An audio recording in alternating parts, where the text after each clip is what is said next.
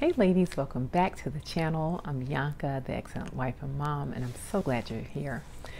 Today I'm going to be talking about, I'm giving you 4 tips for keeping a tidy home.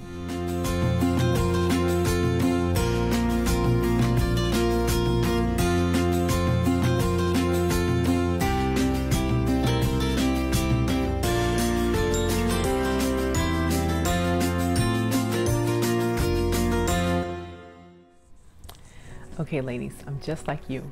I'm a mom, and a lot of things that I know, these are just things that work for me, that I've gained experience in.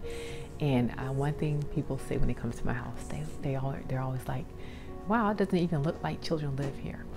So the way that is accomplished is tip number 1, and that is to make cleaning a part of your lifestyle.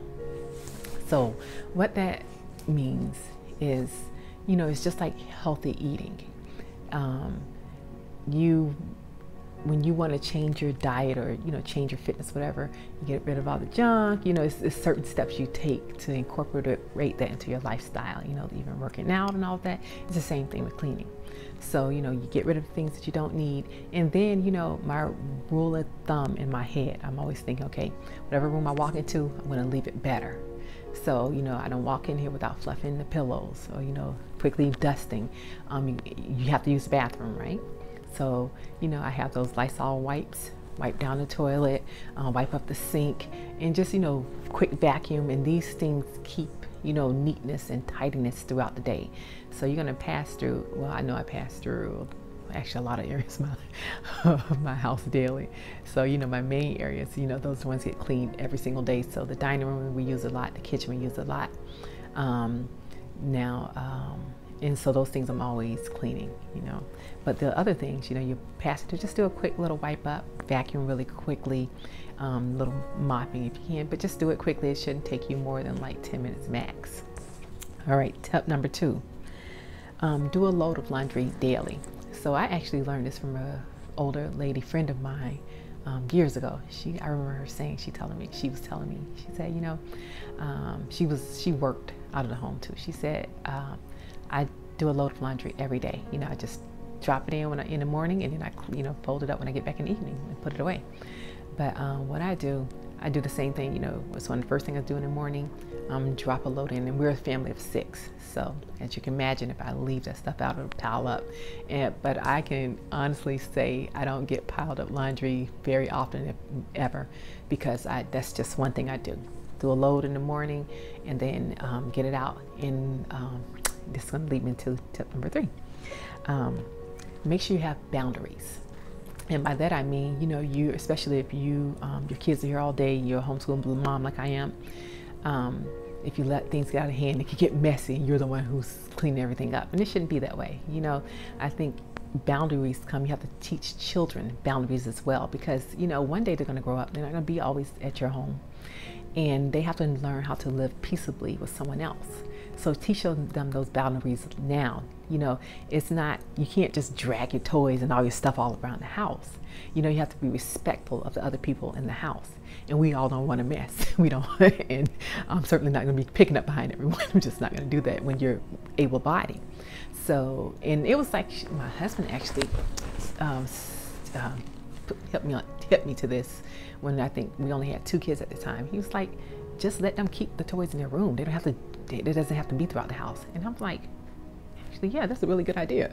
So it's just something, ever since then, that, the kids, their toys, you play in your toy room, they can be in the school room or in their bedrooms. That's it. The rest of the house, there's no need for it. They all have, that's where your toys are. That's where you keep your toys. This is where you play with them at.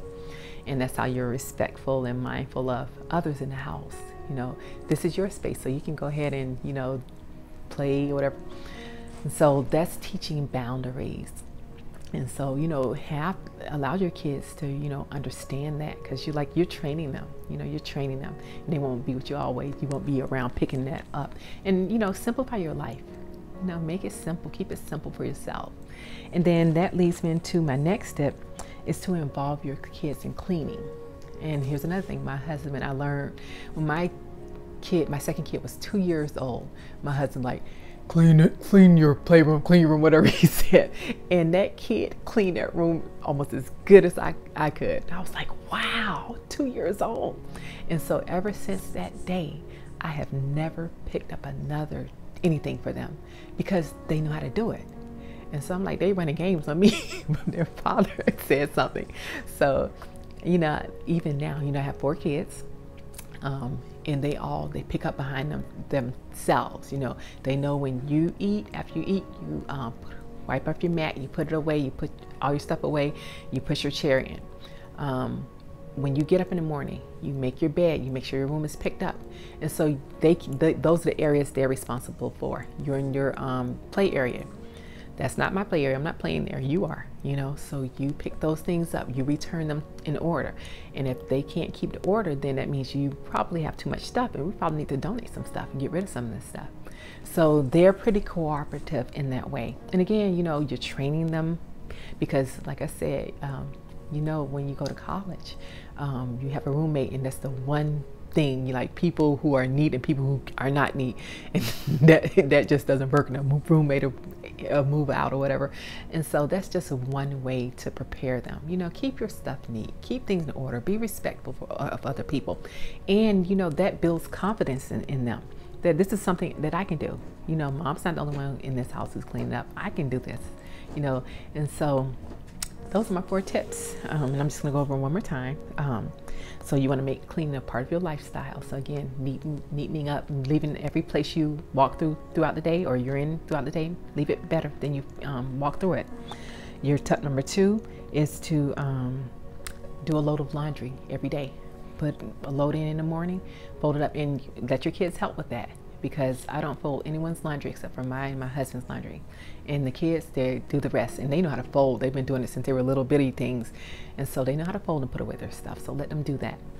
Number 3 was to, you know, set boundaries and let your kids know, you know, your toys go here and here, and this is where you play with your toys. The rest of the house is not their playground, and we're not going to leave, you know, disorder and disarray everywhere. We're not going to do that. And then tip number 4, involve the kids in cleaning. Let them clean their spaces. Let them help you clean.